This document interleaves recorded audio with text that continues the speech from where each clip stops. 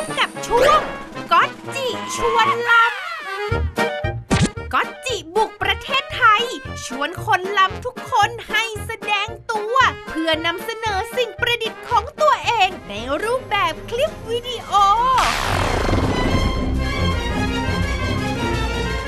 ในสัปดาห์นี้ก๊อตจิชวนล้ำกับสิ่งประดิษฐ์ที่จะช่วยคุณประหยัดค่าน้ำช่วยโลกประหยัดทรัพยากรได้มหาศาล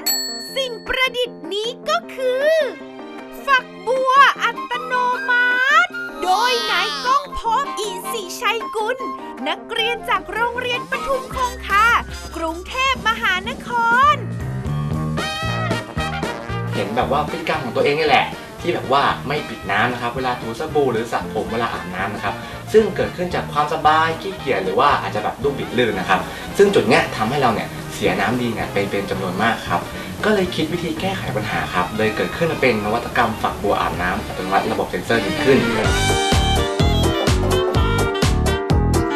โดยวิธีการใช้งานของมันนะครับก็ไม่ยากเลยทีเดียวนะครับเพียงแค่เราจะมีเซ็นเซอร์นะครับติดอยู่ที่ผนังนะครับโดยมีระยะรับสัญญาณเนี่ยประมาณ45 เซนติเมตรนะครับพอเราเข้าไปยืนในระยะเซ็นเซอร์นะครับน้ำก็จะไหล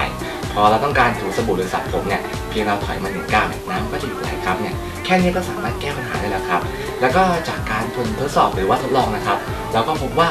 สามารถนะครับช่วยประหยัดน้ำได้ไป 45% นะครับจากวิธีการอาบน้ำปกตินะครับสมมุติว่าเรามีคนการใช้เนี่ยตัวนี้กันเยอะๆนะครับเราก็สามารถช่วยประหยัดน้ำช่วยลดการปัญหาน้ำในประเทศไทยได้จำนวนมากเลยทีเดียวครับ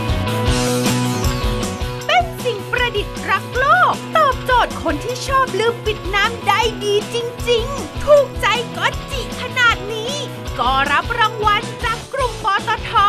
และรายการอาโนเวชั่นไปเลยส่วนคุณผู้ชมท่านใดมีสิ่งประดิษฐ์เจ๋งๆไอเดียล้ำๆก๊อตจิขอชวนล้ำให้ทุกท่านอัดคลิปไม่เกิน1 นาทีบอกชื่อวิธีใช้และประโยชน์เข้ามาที่ Facebook Fanpage Innovation ลุ้นรับเสื้อยืดสุดล้ำจากรายการ Innovation และตุ๊กตา